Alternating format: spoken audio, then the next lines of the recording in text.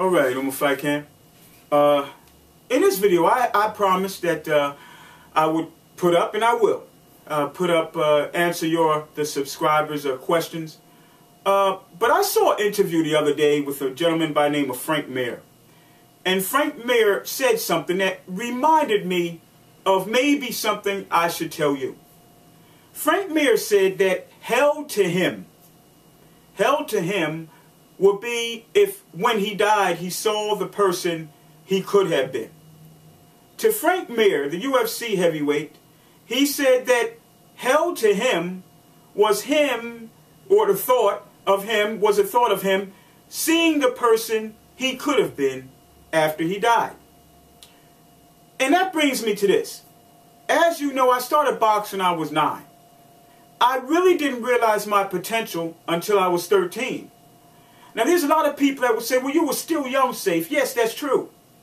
But it was 4 years. For 4 years, I was able to beat most people my age.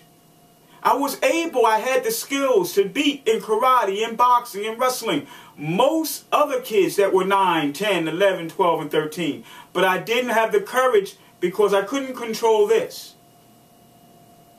To this day, I have seen heavyweights who have talked and ran their mouth and said what they could do, and they would do this and they would do that, only to get hit one time and look for the exit. Why? Because for almost their entire life, they had never really been tested, because unfortunately people still look at size. There are heavyweights that don't want to fight other heavyweights. As a trainer for an MMA outfit, a former trainer for an MMA outfit that is now non-existent in Newark, I was always told that this particular fighter could fight and that particular fighter could fight. And since I've been around and I've done so much and I've seen so much in my lifetime, I can look at someone, talk to them for 5 minutes and know if they have the heart. Not if they're going to win, but if they have the heart to try to win. And there was one time when I was told this guy, this heavyweight, was a good fighter. The first time I met him, and the first day of training, he said that he could beat Anderson Silva. This guy had never had an MMA fight in his life. He said he could beat Anderson Silva, and the promoter believed it. Now, this happened to be a promoter who happened to be a former teacher of mine. He was extremely hard on his students, and some people know who this promoter is. But he was extremely hard on his students. But for some reason, he was very easy on other people, people he didn't teach. He believed this heavyweight really was a good fighter. After 5 minutes of talking to this heavyweight, I told the promoter I would not be in his corner because he doesn't have the heart to fight like he should fight. Not that he should win. Not to win, but the heart to try to win. And there is a difference, and that's all really any trainer should ask. What happened?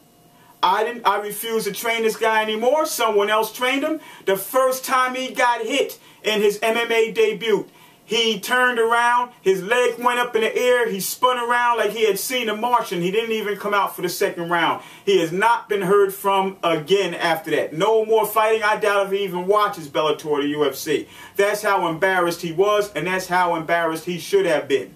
Why? He couldn't control this. We saw Guillermo Rigondeaux. Beat Nonito Donaire. Now, there are some people that will say, well, he had 400 amateur fights in Cuba. Yeah, that's true. But he had 11 pro fights, I believe. Now, if you had 400 amateur fights, would you still think that you could beat a pound-for-pound best fighter with only 11 pro fights? Probably not. Why? Because those demons would be playing with your mind. Those demons would be saying to you, yeah, you had 400 amateur fights, but they were amateur fights. You've only had 11 pro fights. You can't beat this guy.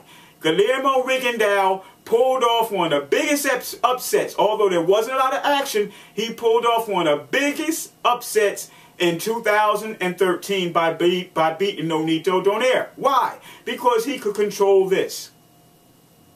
There was a time I was a part of a promotion with Ghanaian fighters, with a few Ghanaian fighters that came over from Ghana, and I was helping to work with them.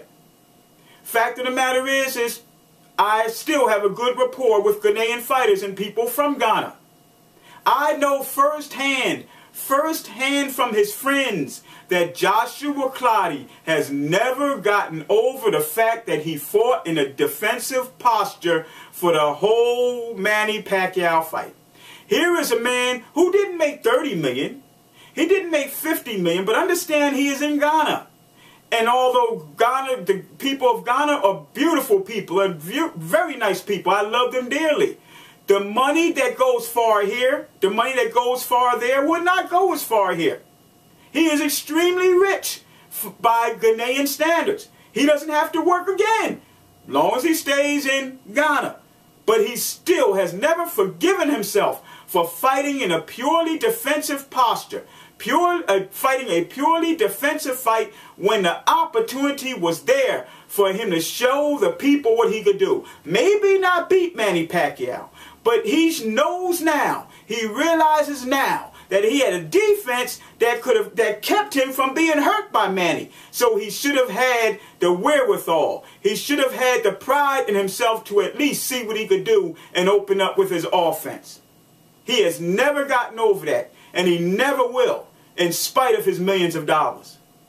The reason why I am so passionate is because I want every single one of you to realize that poll after poll after poll has shown, not just religious people, but atheists alike, has shown that the number one reason, the number one thing older people regret when they're coming closer to their death, when they're edging closer to the end of their life, is looking at the things they did not have the discipline to follow through with, but they had the talent to conquer.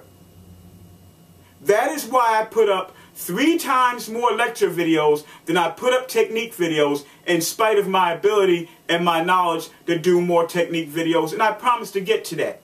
But many people can tell you belt techniques. Many people can show you punches. Many people can show you kicks.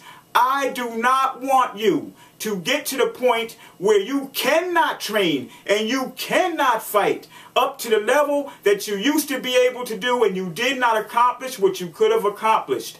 That's why I speak to you no matter how many, no matter how big the group of subscribers I have. That's why I speak to each and one of you, every one of you, like I'm speaking to you only sitting in the living room. Please use your abilities and conquer your mind.